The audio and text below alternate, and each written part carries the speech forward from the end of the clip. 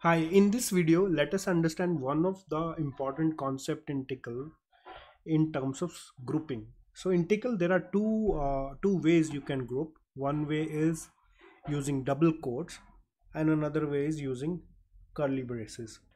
So let's understand what is the difference between those using a very peculiar example. In this particular example, what we will try to do is try to match a regular expression. We want to make sure our string should not begin or end with a dot.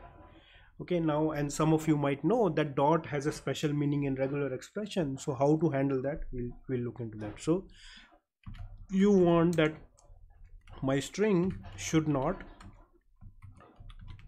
begin or end with a dot. So I'll make one expression that it does not begin with a dot, and second expression so that it doesn't end with a dot.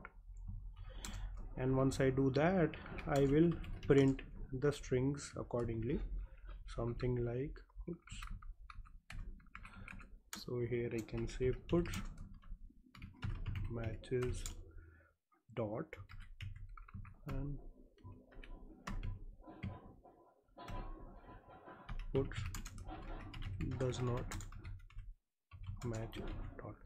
Now in order to check that expression, I will just say okay, if it begins with a dot, I'm using quotes, then it matches dot, or it ends with a dot, then it matches dot. So let's see what's the behavior. So it does not begin or end, our string does not begin and end with a dot, so it should come here. But let's run and see. So it says matches dot. What is going wrong here? What is going wrong here is dot by default means any character.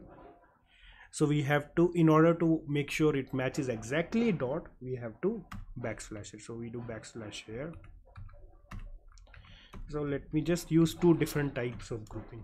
Okay, just let's use original one first and then explain. So let's see what happens now if I try to run it. Oh, it still says matches dot. What is going wrong?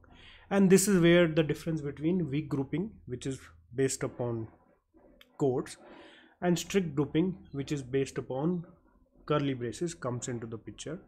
So when I'm giving this weak grouping, quotes allows substitution. So this backslash is substituted and just dot stays, which means match any character.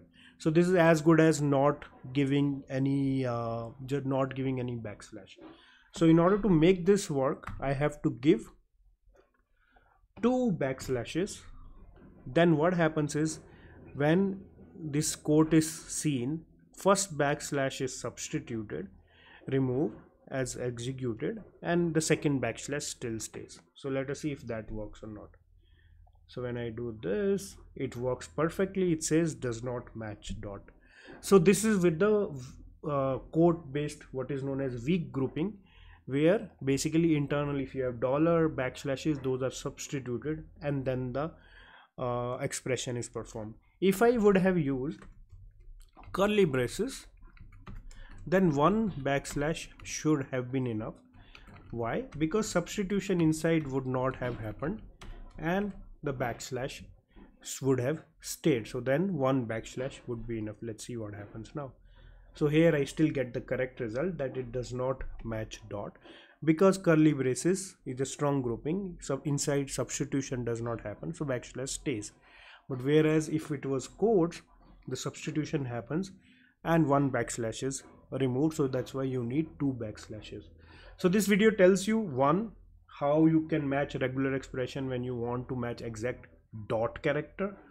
You have to use backslashes. But it also goes into nitty-gritty and peculiarity of double quotes versus curly braces.